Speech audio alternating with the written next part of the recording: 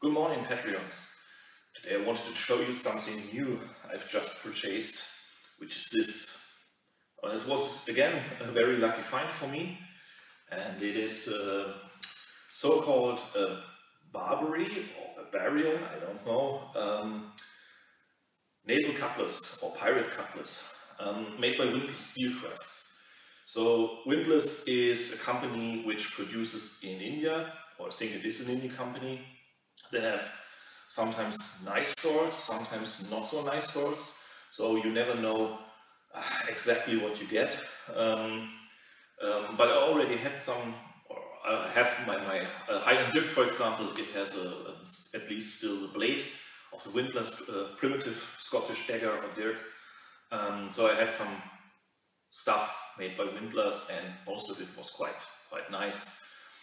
The price is okay. The quality is okay, not bad, and many shops offer to sharpen the Windlass swords for you, because they are always kind of semi-sharp, even though they are pointy, but they're not really sharp as combat sharp. But many shops offer sharpened service, and you find Windlass Steelcrafts weapons all over the internet. And I have to say, again, not everything they make is good, but most of the things I saw so far, or which I had, were quite nice. And this goes also for this cutlass. They had the same cutlass before, but the basket hilt was plain. This is with black colored, and the former version had only a leather grip, and this here is kind of ray or shark skin or something like that. Not even sure if it's real shark skin, but I think so from the feel and the look, or ray skin. But besides that, I think it's kind of the same cutlass they had before, also the blade of the shape of the blade, sorry. It is not really historical. You see the basket hilt has some very pointy parts here, very pointy design. Yeah, I don't know where they have it from, but we know that there were basket hilted cutlasses, especially in the time of golden age of piracy in the early 18th century. We can find this, and also later some not standard models of the British Navy had also basket hilts, or kind of half baskets and something like that. So it is not, I think, a historical example, or is based on a historical example, but you can find similar. And also in the 16th century you find dusaks or tessaks, so half basket hilted or basket hilted short swords. Sometimes the basket hilt form is called a Sinclair hilt. And then you find shorter, longer, curved, sometimes also long straight blades, but very often you find shorter curved blades, and this kind of resembles this as well. What I really like, I want to talk about the grip first before I show you the complete sword. What I like about the basket hilt here is, of course, it could be made of thicker material. But I had at least the basket hilt of the so-called Scottish cutlass, which has kind of this S-shaped angled crossguard and then a basket hilt on it. And this was too thin. It was too thin. You know, this would be a basket hilt, one cut and it's broken, or not even broken, just bended in and your hand is smashed. So this was not really a basket hilt, it was just like decoration. But this one is, again, not as thick as it could be, but at least it makes a sturdy impression, and it is solid enough to survive in combat, I think. Even not as long as our very good basket hilt from our Angelo trading sword, but at least for a while it would definitely survive. So this will not break or bend too soon. The sheath is the standard kind of leather sheath that Windlass makes.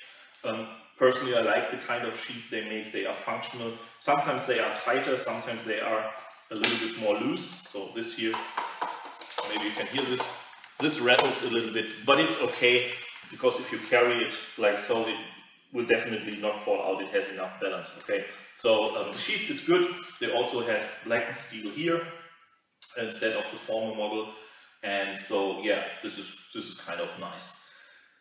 What I really did not expect to have is the sound. You know, I hate in movies when you see someone picking up a sword, no matter if it's a katana or a dagger or an arming sword or whatnot, and you always hear the sound when they draw the sword. It makes like shwing! You know, sometimes only a little bit, sometimes a really unrealistic sound. But I'm a little bit mistaken, because you heard that? Do it again. Okay, I mean, at least a little bit of the sound. So it's kind of pleasing, okay? So it's like, you know, you have your sword and it's like, yeah, let's have a duel. And you have this swing sound. So, okay, why not? The blade is a nice pirate cutlass thing. I mean, this has some heft. It has a very big, thick back edge. It narrows a little bit down to the point, but not too much. So this has really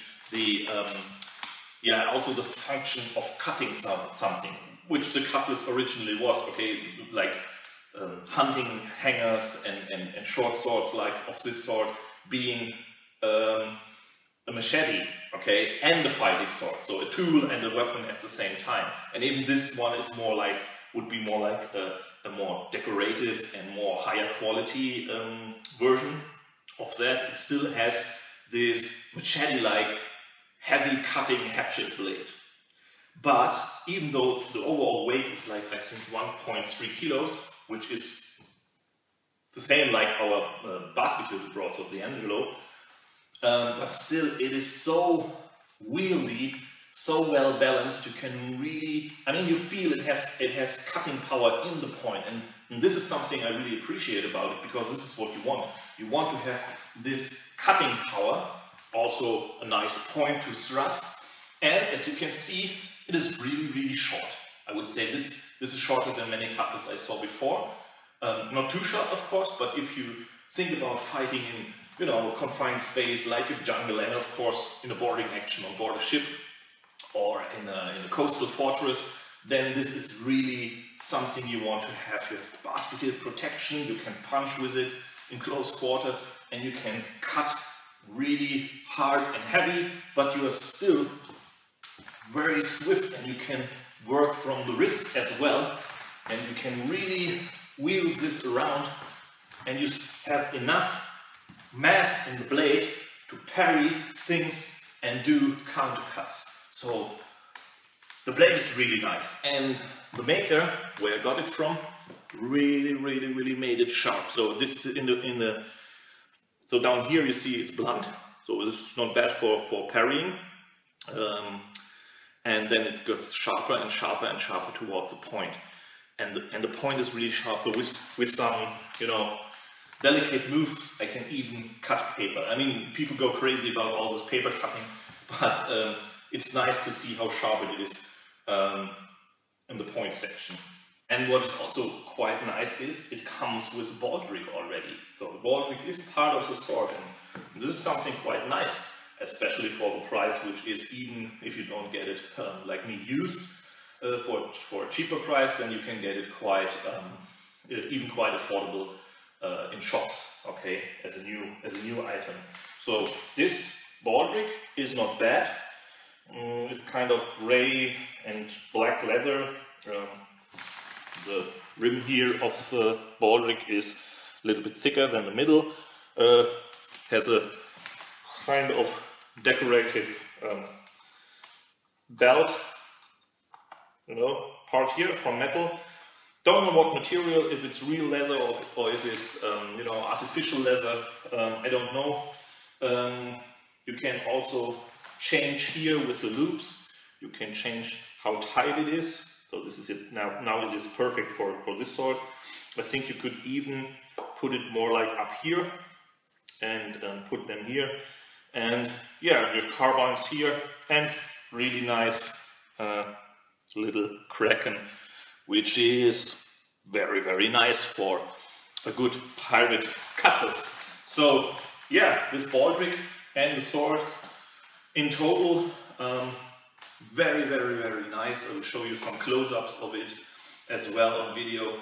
So yeah, really like this. I mean, this is kind of a cutlass which you would like to have in a boarding action. You know, if you are a Scottish Highlander and your life turns upside down and you go to sea and you know, land in the West Indies and become a pirate of the Caribbean, this is your boarding Highland broadsword you want to have. So a really nice, heavy, but still wieldy and swift and quick boarding cutlass.